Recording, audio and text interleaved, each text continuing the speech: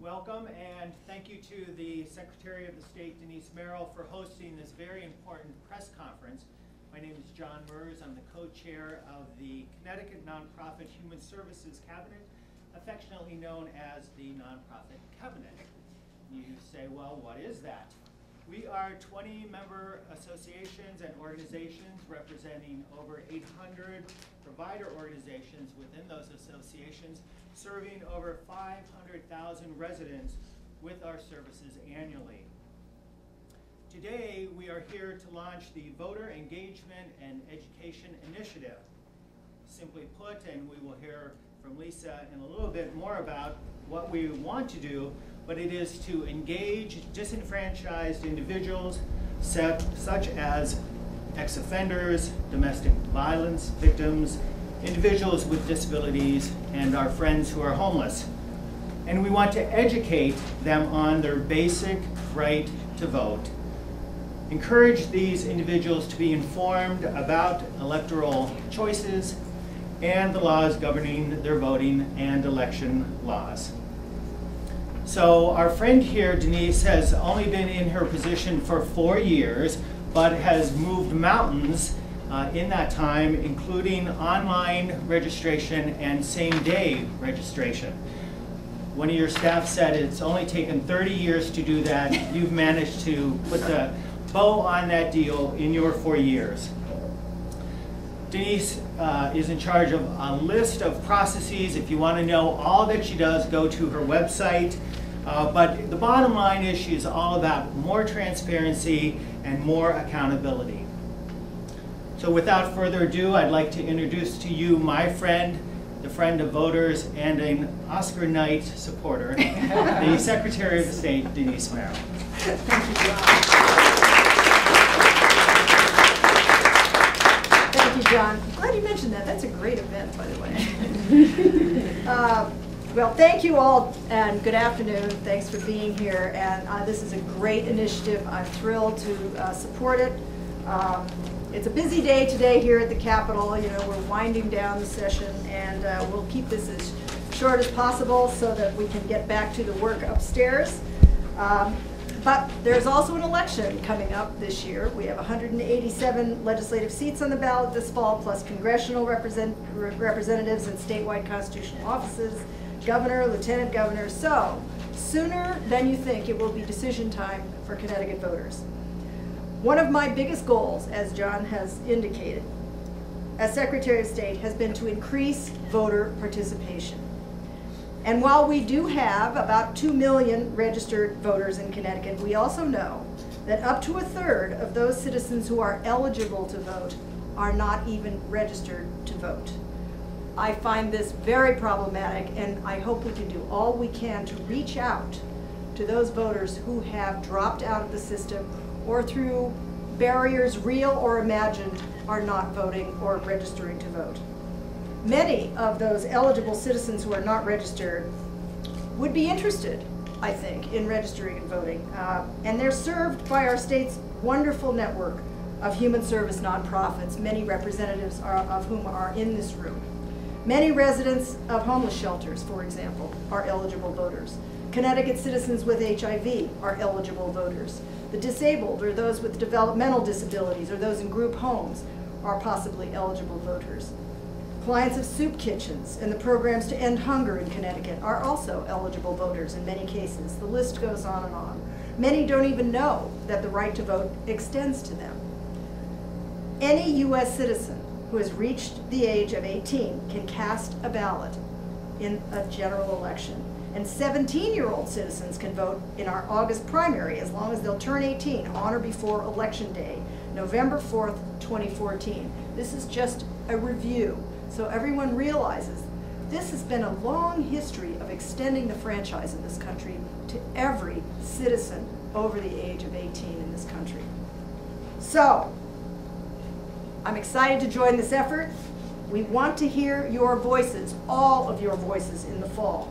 I want every eligible citizen to register to vote and every eligible voter to cast a ballot. That's the goal. We're talking about a population here served by Connecticut human service nonprofits that may number up to 500,000 people. It's an enormous number of our population in Connecticut. Now, not all are eligible voters, but where we can identify an eligible voter, we will work together to make sure they are educated on how to register and where and how to vote when the time comes. You know, my office looked into this issue of why people participate in a society or not. We did something called the Civic Health Index a couple of years ago. And one of the things we found, and I think one of the most profound and interesting points that was made, was that people participate in things, whether it's an association, a group, or voting, if they're asked in, if they feel welcome, if they feel part of things. You know, most of us got into what we're doing because someone asked us somewhere along the line. And I think this extends to this population in particular. And so through this voter registration drive, we're asking those served by these nonprofits to participate. We're asking you in. And because of some of the progressive reforms that we were just mentioned, registering to vote has never been easier in Connecticut. So, for example, if you have a Connecticut driver's license, all you have to do is go online, www.sots, Secretary of the State, .ct.gov, and you can register to vote on a home computer, a laptop, or even a smartphone. This is new, and it's remarkably easy. Now, we know that many of the population we're talking about may not have driver's licenses, so this isn't going to work for everyone, but it certainly makes it easier. And that's why over the last 3 years also, my office has extended training and presentations on how to register voters to more than 500 different nonprofits in Connecticut already. Oftentimes, when eligible voters in vulnerable populations receive services, it is the human connection. You are the connection to these populations. This is the very personal asking in that you are going to be doing. So I think it's very valuable that the human service workers caring for those in need be equipped with information on how someone can register to vote and how that person can vote. When someone participates in an election, they make a statement that they have a say in choosing their government. They own a piece of it. Their voice can be heard. So as President Lyndon Johnson said after he signed the Voting Rights Act of 1965, interestingly, just about 50 years ago, and by the way, this Law Day, which has been celebrated throughout the state this week, the theme is every vote matters and the rule of law. Lyndon Johnson said, "The vote is the most powerful instrument ever devised by man for breaking down injustice and destroying the terrible walls which imprison men because they are different from others." So on this 50th anniversary of the enactment of the Civil Rights Act, and I think we need to rededicate ourselves to preserving these civil rights and be constantly vigilant in protecting them for everyone, because they can be taken away. And now I would welcome statements from our other partners in this effort, and I couldn't be more excited about what they're planning to do. So thank you very much. So to give you an idea, thank you so much. We'll hear from Lisa Tepper-Bates about why and how we're doing what we propose to do. Jose Ramos, consumer, and then finally George Pillsbury, the founder and executive director of an organization cleverly named nonprofit Vote. So without further ado, Lisa Tepper-Bates. Thank you. Thank you very much to the Secretary of State for her support to this initiative. The clients that we represent and that we serve every day through our associations and through the many organizations that our associations represent are long-time, if not lifetime, Connecticut residents, and the majority of them are eligible voters, but many do not exercise that right. Nonprofit human service providers can help educate eligible voters who we serve about that right to vote, about voter registration, and about the voting process, as the Secretary of State has said. Not only can we do that, but we do believe that it's a responsibility we have to our clients to do that work. For us, this will include informing our clients about how and where to register to vote, the rules that govern eligibility to vote in Connecticut, requirements for voter identification, and the deadlines that they'll need to observe during the election process, including for registration prior to primaries and general elections. We plan to provide these voter registration services through voter registration drives, through direct services at our service providers, and through assistance on site to our clients when needed to help them complete the forms to register. To help our nonprofits do this work, we plan to provide training and information, including on voter registration and the procedures on the new election laws. We are very pleased to have the assistance and the resources in this effort of Nonprofit Vote, and I'd like to recognize in particular Liza Andrews of the Connecticut Coalition Against Domestic Violence, who has really led our work to develop toolkits for our providers to help them do this work and to observe the rules that govern it in Connecticut. We're also hoping in this effort to help our clients become better informed about their electoral choices, including through holding candidate forums and by encouraging candidate appearances at the events that our many nonprofits hold between now and the election.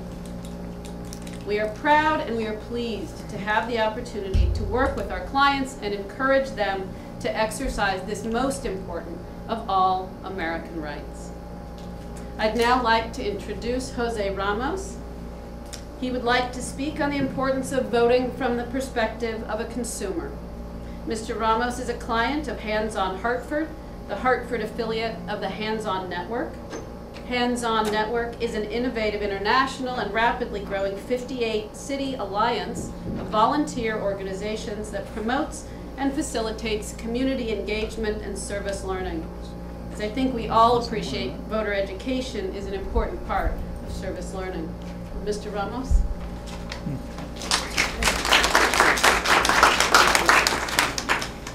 Thank you very much for having me here and giving me this opportunity to be standing in the front over here talking about voting and non-profits agencies like the one that I live, and I'm more than happy to be living there because I've been living there for 40 years and I don't have no complaints about it. I have a little bit something really down here I don't want to forget. And it is why it is important to vote. It said voting is a privilege to have your voice heard. It gives you the power to choose who best represents you or your interests.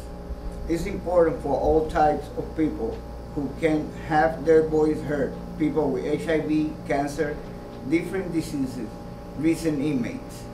It's especially difficult for people who are recently incarcerated to vote. People are denied their right to vote, have no voice. Nonprofits remember those who are forgotten and allow them to have their voice heard. Nonprofit importance. It was enacted in civil participation back in Puerto Rico back in 1980. I lost my right to vote in the late 90s when I became incarcerated.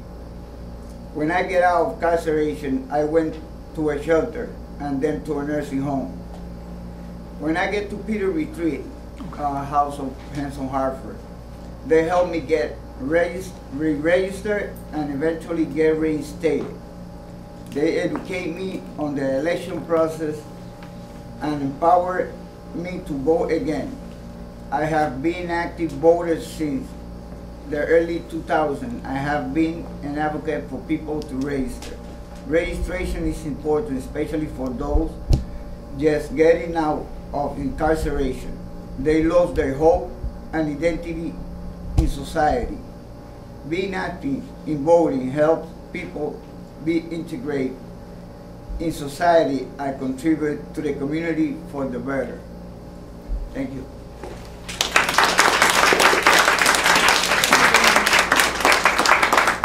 So Jose is one of our success stories, and we hope to have many, many, many, many, many, many more if we are successful in our initiative. So here to inspire us with a few words is George Pillsbury. Thank you. Yeah, thank you, Secretary Merrill, and thank you, Connecticut Nonprofits. I'm glad to be here. I'm, again, George Pillsbury, Executive Director of Nonprofit Vote. We're a national center of training and resources to help nonprofits promote voting and engage with candidates on a nonpartisan basis around elections. And we're a partner of the National Association of Secretary of States for the nonprofit sector. You know, democracy and voting is like a gym membership. It doesn't work unless it's exercised. So we salute the Connecticut nonprofits and the Nonprofit Human Service Cabinet for their civic reach, for exercising their civic reach, community trust, and social missions to encourage active citizenship and participation in our democracy. I want to quickly also recognize the exemplary work of the Connecticut Secretary of State, who I've had the privilege to work with. You know, Connecticut's known for a lot of great things. You know, basketball, of course. But most recently, leading the nation in its health website and sign up for insurance, you know, public policy initiatives like that. Well, I hope all of you know that Connecticut is also known nationally as having one of the greatest Secretary of States. She's really a leader among her peers. She's co-chair of the National Secretary of State's Voter Participation Committee, a leader of National Voter Registration Day, which will happen this September. It's our 3rd annual. And also the new programs mentioned before, like online voter registration, and programs like this one today, that have moved Connecticut into the top 10 states on the Election Performance Index of the Pew Charitable Trust. So we congratulate Connecticut for that. You know, voting is a healthy habit.